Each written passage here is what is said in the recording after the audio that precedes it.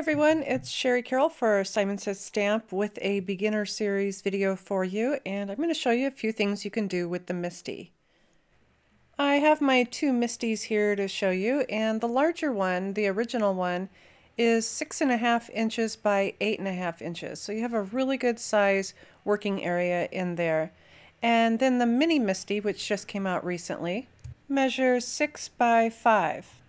So that's also really perfect for card making. I wanted to show you a few things about the magnets. These are really super strong, and I have broken several from letting them clash together. And so I have seen some people do this, and I thought I would show you how to do this. I'm going to put washi tape on mine. I've torn a length of my washi tape, and I'm just wrapping this right around the magnet. But for the one end, I'll go ahead and move this out of the way so I can show you. For one end, I want to leave a little tail, and this will help me to have a little handle. So when I need to separate these magnets, because they are super strong and they just find each other. So I want a little tail that I can use. I can lift that up off my board here and place it back down. So I can move those around really nicely. So I'm going to go ahead and wrap up both of my magnets, and that will help me to use my MISTI just a little bit better. Okay, now that I have my magnets all set up, I want to show you the grid pads that Simon Says Stamp has. And this is a pad of grid pads, and you're just going to use one sheet at a time. We have those for the regular MISTI and also the mini MISTI. These are used for aligning your stamps. So I also want to show you the foam piece that comes within each of the pads. So when you're using a cling mounted stamp, you're going to remove the foam, and if you're using clear stamps, you're going to go ahead and use it with the foam. The MISTI is designed as a stamp positioner, so once you put your image in there onto the board, it stays in place, and you can do multi-colors, or you can also, if you don't stamp very well, you can stamp again. So I am going to go ahead and place a piece of paper in here. This is just regular white cardstock, and I butt it up to the bottom right corner.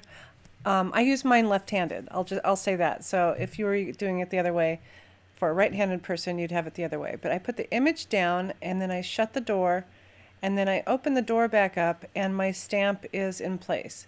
So I'm going to make sure that nothing's shifted around, and I'm going to go ahead and stamp this cake with a light yellow ink.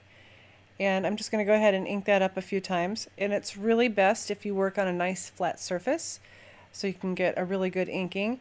So I'm going to go ahead and close the door, and then just with my fingers I'm going to push down right in that area of that stamp. And now I can lift the door, and I have my image. I want to add a little darker edge just to make it look a little bit rounded. So I'm just going to apply a little bit darker ink color just to one side of that. And I'm going to go and add just a little bit to the other side. So I have my ink pad kind of tilted up in the air just a little bit, and I'm just tapping that slightly. Now that I have that ink on there, I can go ahead and close the door. Everything's going to stay right in place where it was. I'm going to make sure it's just pushed up to those edges, and again I'm going to go ahead and press down. So this gives me a second impression where I can add a little bit of depth to an image by using two colors of ink.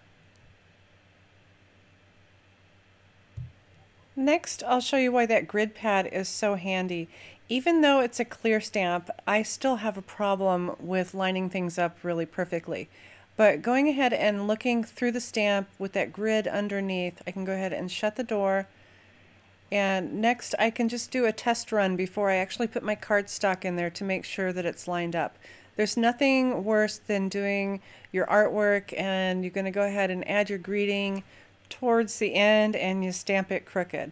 So I'm going to go ahead and do a test run, and I'm going to stamp right onto that grid paper. Now I can inspect how it's going to look on my card. If I need to do any adjustments, I can do it now before I stamp on my actual note card. So I'm going to go ahead and slide this in here just to show you how you can go ahead and use the grid paper under your cardstock if you want to, as long as your ink has dried. And then you're going to go ahead and just re-ink that up. Make sure that you're all the way into that corner, and then you can stamp your greeting. So there we have a really perfect stamped image. Another way to use the MISTI is with die cutting, and I have a leaf here from this set, and there is a stamp that goes with it, but the leaf has engraving in it or embossing, so the leaf is a solid leaf.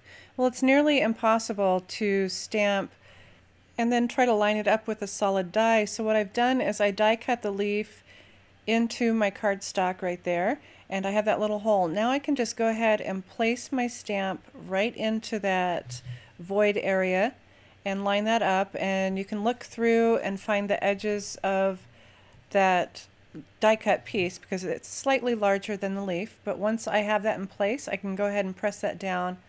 Now I have my leaf in place, and I can go ahead and put the leaf right back into the hole, and I can ink up my stamp, and once that's well inked, I can go ahead and close the door and stamp right onto that little piece that's already been die cut. And finally, I'm going to show you a really quick way to use your cling stamps with the MISTI. So I have removed the foam padding since it's a thicker stamp, so I'm going right onto my grid paper and the base of the MISTI. And so I'm going to go ahead and pick out a flower, and I'm going to do a really quick ghost stamping. Okay, now I have my cardstock secured with those magnets, and I've figured out where I want my stamp. Now I've just inked this up with fog ink, and I'm going to shift my cardstock up just slightly where it's even up from the bottom and over from the side. And now I'm going to go ahead and stamp this down. I'm a CPR stamper, so I don't know why I give big rubber stamps and cling stamps the old CPR treatment, but I do. It's just old habit. So now I have a dark image of my flowers. Now I'm going to scoot my paper right back down into that corner, and I'm going to wipe up my stamp really quick, get that fog ink off of there. And now I can go ahead and ink this up with some white ink from Simon Says Stamp, and I'll just tap this on, and it's really nice because you can really see how well you're inking up your stamp. Especially with the white, you want it really solidly covered. So now with that paper scooted back down, I'm going to go ahead and press this down once again, and I'm going to get this really nice ghost image. So with that fog being first, it's a little bit darker, and it gives it just almost like it's lifted up. So that's a really fun thing that you can also do with your MISTI. So I hope I've given you some helpful tips and tricks, and also some information on the MISTI. And as always, thanks for watching.